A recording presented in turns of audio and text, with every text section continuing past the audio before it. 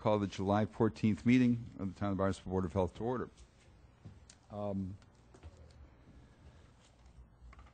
The first part of the meeting is a presentation by George Huefelter from the county. George was kind enough to come to this meeting because at the town council meeting about the sewers, there were a lot of claims made about the efficacy of IA systems, and a lot of them were contrary to what I had been told in the past. In order to make sure that I wasn't way behind the times, I asked George to come to us today because George's division, what should I call it, George, have been responsible for monitoring the IA systems Cape-wide, and I thought a good way for us to start these discussions on alternative systems was to see how the ones that we currently have been functioning. So, life and times of alternative septic systems on Cape Cod. And what are we really talking about, just for the general public? Innovative alternative septic systems, advanced treatment units. All of these are used sort of synonymously, denitrification units. They're used in Barnstable County primarily for two reasons, and within the code they are allowed for two reasons.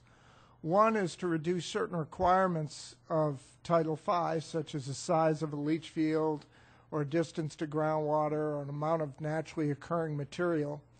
To give an example, the typical alternative septic system allows you to reduce a leach field size by 50%, or distance to groundwater by 2 feet.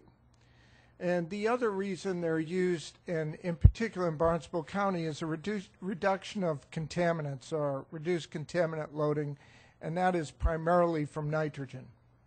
Because the challenge in our setting is to remove nitrogen from the groundwater so that it does not impact wells, as well as impacting marine embayments. And the standard septic system works pretty simply. A septic tank into a leach field converts all ammonium or proteins in our body that happen to go out in the form of urine or feces, converts that nitrogen into ammonium, and in the leach field, everything converts to nitrate. And nitrate is the thing that travels very conservatively in the groundwater, and all of the alternative septic systems we're about to talk about basically take that nitrate and convert it back up to nitrogen gas. So the advanced treatment units basically manipulate the nitrogen cycle to return nitrogen from the foodstuffs we eat to the atmosphere, so that they don't encourage growth in marine embayments to the point of excessive algae growth and start to promote the problems we see in our embayments. Now, there are a few things I'd like to talk about because these are the numbers that are commonly thrown around.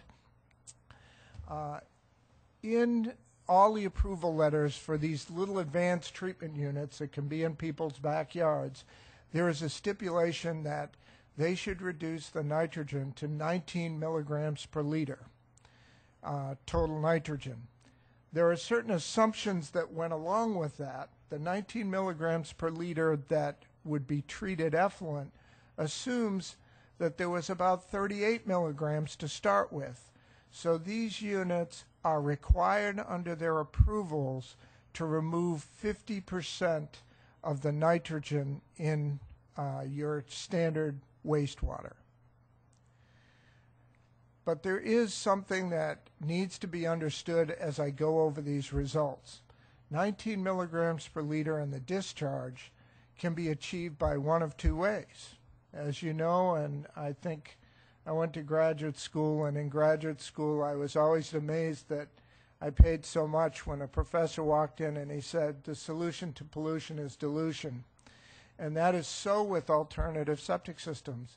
If you need to achieve 19, there's one easy way to do it. Just use a heck of a lot more water. Systems on Cape Cod and the majority of the systems in your town are a technology called FAST, Fixed Activated Sludge Treatment. There are Cape-wide about 657, more like 700 since this chart was made.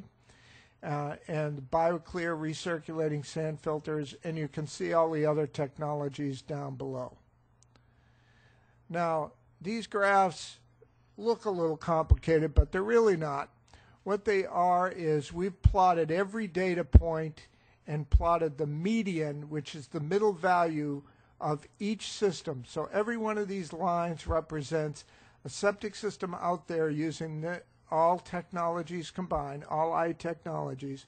And you see that about 61% of the systems meet the 19 milligram per liter standard. Other promising technologies out there not in common usage. Well, there is one that I know of. It's a Nitrex. I don't know whether Pio Lombardi was scheduled to be here tonight or not. But this is basically a denitrification filter on the tail end of any nitrifier. Could be recirculating sand filter, could be another type of trickling filter. These units have been shown show a lot of promise.